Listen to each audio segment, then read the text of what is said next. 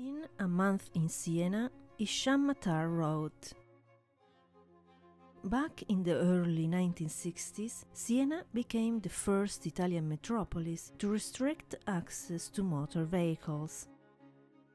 The bus deposited us at the edge of the city. We pulled our suitcases into the dimly lit web of alleyways. The rain was now a diesel and the black cobblestones shone darkly. The narrow streets made the houses loom over us. Their graying terracotta bricks were only vaguely perceptible in the night. The sharp turns of the passageways and the closeness of the buildings gave me the sense that I was entering a living organism. With every step, I pressed deeper into it, and as though in response, it made room. I was inside a place both known and deeply unfamiliar. The flat I have rented turned out to be part of an old palazzo. It had frescoed ceilings and perfectly proportioned rooms. The modest exterior of the building made the beauty of these private spaces even more acute. Over the coming days, and whenever I left the house, I was often conscious, even without looking back, of the sober facade. It was like an alley to whom I wanted to unburden all sorts of secrets. The place reminded me how the buildings we encounter, like new people we may meet, can excite passions that had, up to then, lain dormant. Most of the time, we're not even aware of such adjustments. They happen mid-stride and are often mutual, for just as we influence or are influenced by others, the atmosphere of a room is marked by what we do in it, and most of what we do vanishes, but a slight and shadowy remnant remains. How else, then, to account for why we can perceive awfulness where awful things have occurred, or be quietly inspired by a room where, for a long time, attention had been given to what is beautiful and kind? Every time I returned to that flat, I felt my anticipation grow, and over the coming days, everywhere I went in Siena, I did in effect carry with me, like a private song, the pleasure of those rooms. The play of understated exteriors and magnificent interiors, of calm serenity on the outside and deliberate care and thoughtfulness on the inside, of a modest and moderate facade concealing a fervent heart, is a Sienese habit, a magic trick that the city likes to perform. It does this not only out of the desire to surprise, but also, I felt during those early days, to demonstrate the transformative possibility of crossing a threshold. We often never think of this, of how our sense of being is subtly changed by walking into even the most inconsequential of buildings, or transitioning from one room to the next.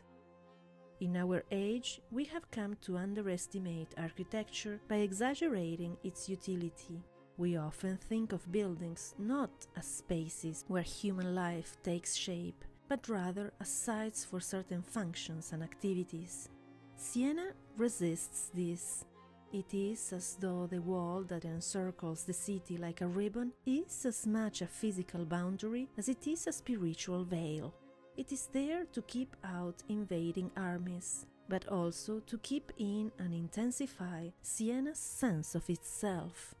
Independence here is not merely a political concern, but a spiritual and philosophical one, aligned with the sovereignty of spirit, with the right to exist in accordance with one's own nature, as well as the need not to lose sight of the self.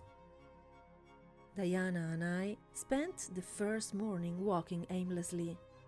The twisting lanes meandered with their own secret purpose, governed less by a town's planner's master plan than a spontaneous temperament, or so Siena led you to believe, until you suddenly reach its crescendo, which lay at the kernel of itself. A square like no other, the Piazza del Campo, simply called by the Sienese as Il Campo. This is where Siena reaches the middle of itself, where it pours out completely. But here also is its source.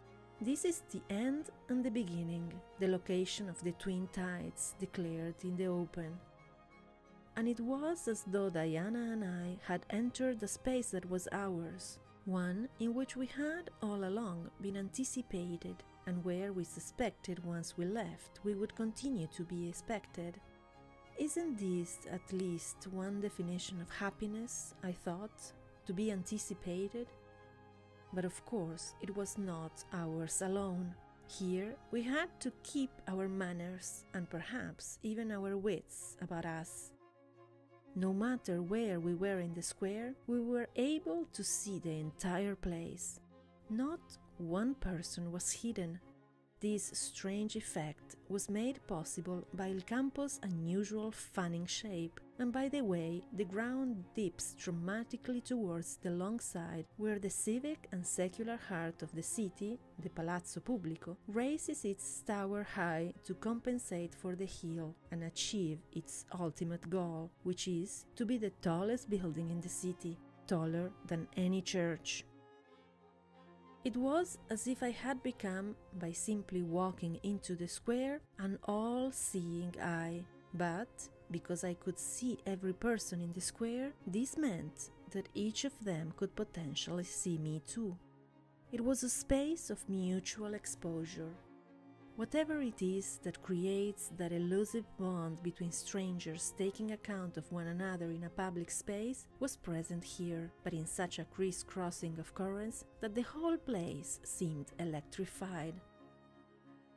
And so, although we had entered a recess, a sort of giant pit, Il Campo also appeared like a lit-up stage to be suspended. To cross it is to take part in a centuries-old choreography, one meant to remind all solitary beings that it was neither good nor possible to exist entirely alone.